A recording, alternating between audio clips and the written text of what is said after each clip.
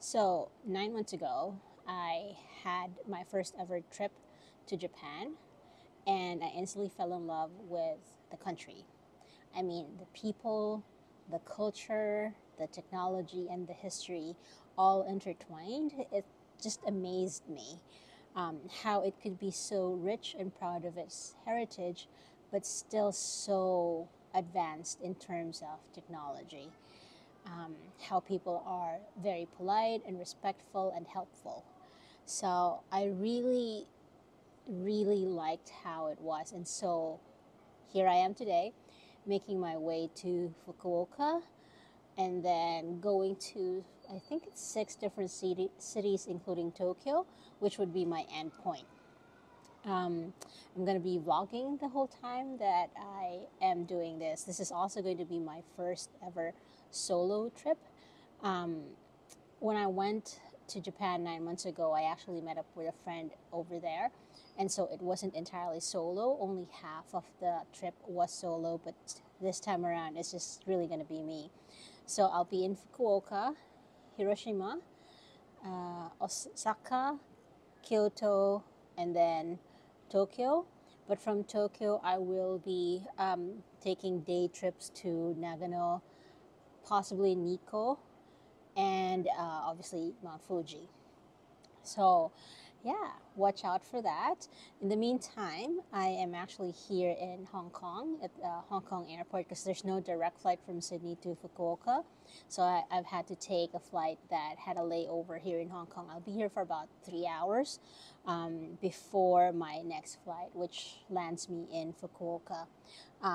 And well, Hong Kong airport isn't a bad place to have a layover. I've even got my phone charging here. And they've got like not just a regular USB but a USB-C port. Talk about first world, right? So, and I must apologize if I look like this on the video because I haven't had any sleep. I just got off an 8.5 hour flight from Sydney to Hong Kong, and yeah, I haven't had much sleep on the plane. Mainly because somebody kept farting and it just was rancid and I couldn't sleep. I'm also quite light sensitive, so every time like a screen of a nearby seat would turn on or somebody would turn on their lights to read, I would wake up. So I apologize in advance for how I look right now. I'm hoping I can freshen up soon when I get to Japan and vlog from there. So see you then.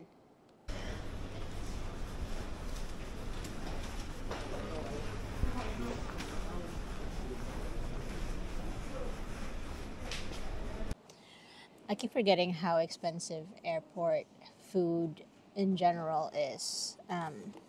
So I'm at the Blue Bottle and I ordered an oat milk latte and it cost me 50 Hong Kong dollars, which in Australian dollar is roughly about $9.35. I would never pay $9.35 for a cup of coffee, even if it's a different type of milk. This would usually be at most, what, $5, $5.50 in Australia.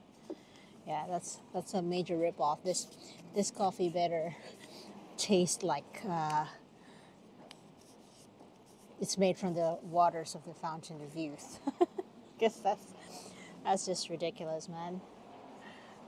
I think you're paying for the brand.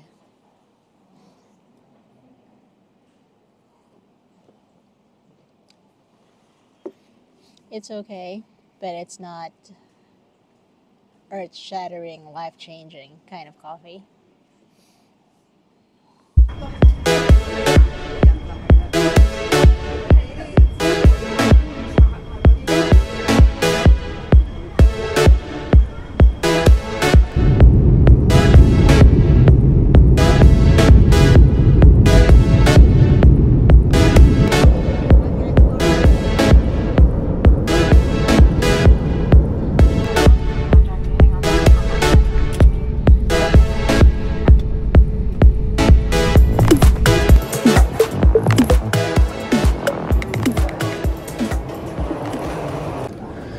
Notice how the bags are laid, that the handles are facing outwards so that it's easy for the passengers to actually take them from the conveyor belt. That is Japanese attention to detail. Now the next thing that I need to do is exchange my JR Pass exchange order and change it to the actual JR Pass so that I can use public transport. Let's go and find the JR office. Actually get my eSIM loaded onto my phone. Okay, so if you are intending to use the subway, when you arrive in Fukuoka, you'll need to take the shuttle bus to the domestic airport, and that would link to the subway station, which is just right there. Okay.